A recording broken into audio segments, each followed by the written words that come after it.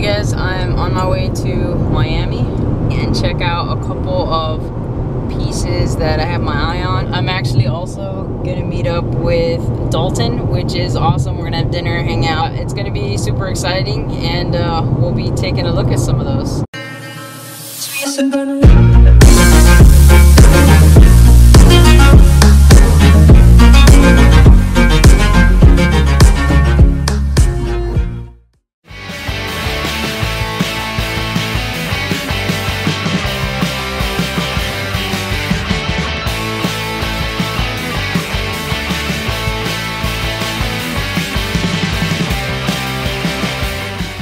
Home sweet home. I'm hanging out with Dalton. We're having dinner and I'm gonna do some shout outs. Hey Purple Haze, just wanted to say wish you were here. Wearing my GMT for you. Let's get a close up, let's get a close up. Oh. So pretty. I wanted to say thanks. After watching your video, my wife actually suggested that I get a Daytona. So you're my best friend, dude. And we do wish you were here, okay? No one's subscribing. Right. It's not nice. We wish you were here, brother. This is just how I naturally see it. I'm not trying to show my Seiko Sumo, no. This is just how I naturally see it. Shout out to Jeffrey McMahon. Sumo, sumo, sumo, sumo, sumo, dude. And Jeffrey, the struggle is real, brother. The struggle is real. This is how I naturally sit. A lot of wrist presses. Shout out to TGV. Wristwatch check. Long jeans, that's right.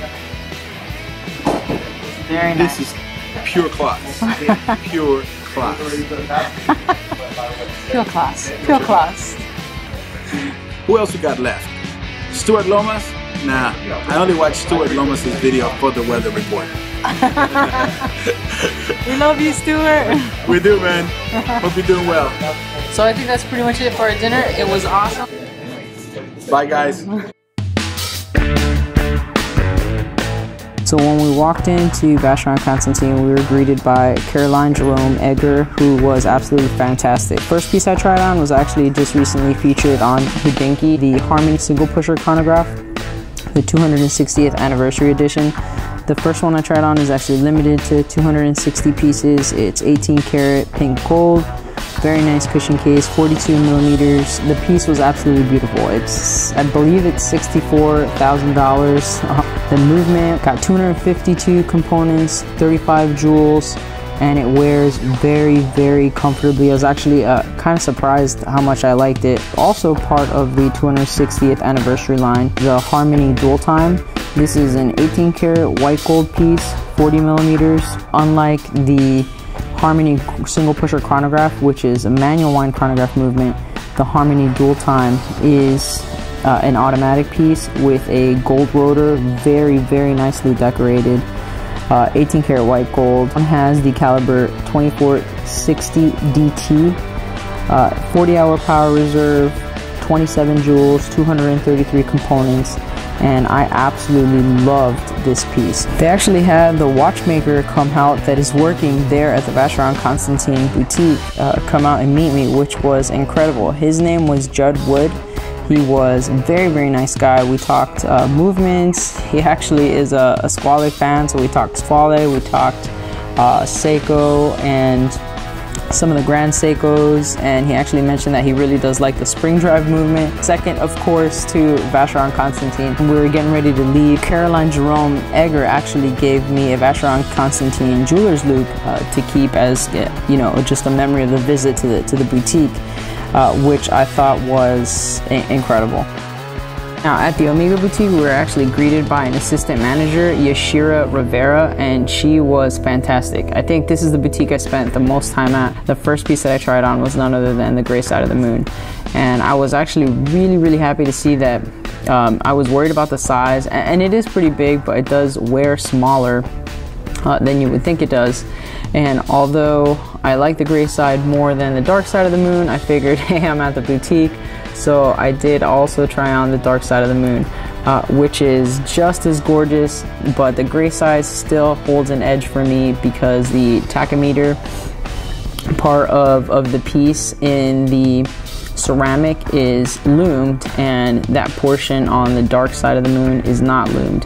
So that's kind of the tiebreaker, and then of course there's a platinum dial. I did also try on the Seamaster Professional 300 chronographs, because those are pieces that I have been considering, and they were fantastic. I tried on the blue one in addition to the black one, and I love them both. I tried on the automatic movement Speedy, which was a little bit smaller, so I think it fit a little bit better.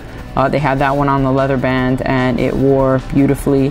And then I tried on your classic Speedmaster with the manual movement, with the manual wind movement, and that one was also very nice. It was on the bracelet. Really fun time there. We had champagne. The service was fantastic. We weren't rushed.